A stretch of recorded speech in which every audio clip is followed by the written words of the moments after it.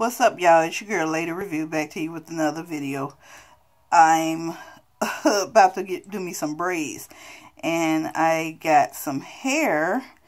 It's already pre-stretched, but on the package it didn't say that it was itch-free. I had some that was itch-free, and it was such good hair. It still itched a little bit, but not as much as it would be. But look at this water from this brand new hair. I put water and apple cider vinegar in here. The water is lukewarm, but look at all of that stuff in the hair. All that white stuff is the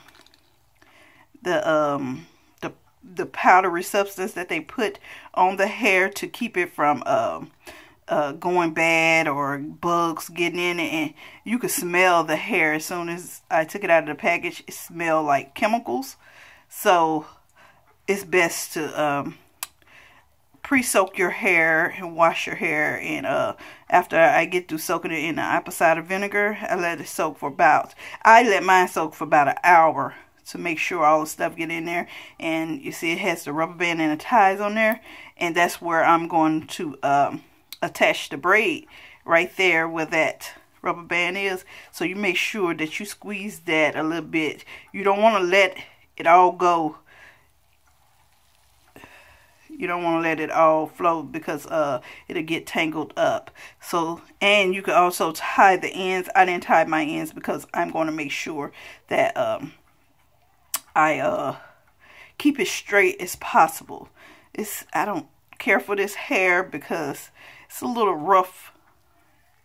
Yeah, it's a little rough. But I also had black hair too, so I'm gonna mix my braids with black and blonde. So yeah, make sure you soak your hair to keep it from itching, because it really, I'm allergic to it because it irritates and have my scalp red and burning and itching, and I get headaches from it. So it's all of that white stuff that's coming up on there that causes the itchiness and the redness and the bumps and everything. That's why folks be patting their hair when they got them braids, be patting the hell out their hair. That's why. So yeah, pre-soak it, because look at all that.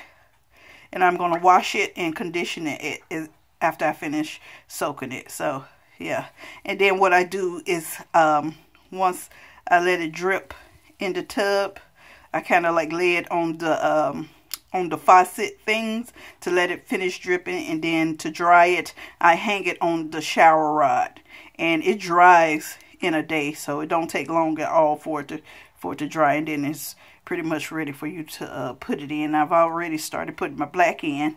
No itch or anything right now, so yeah, goodness. I wish I knew the name of that hair that I used before. It was so good. So next time I find it, I'll do a video about it. It was some really good hair. But yeah, make sure you soak it. That's why you make sure you soak your hair before you put it in, to keep the itch down. Because nothing worse than going through all that trouble putting your braids in and then having to take them out because of the discomfort. Alright, just wanted to make this quick video. Deuce.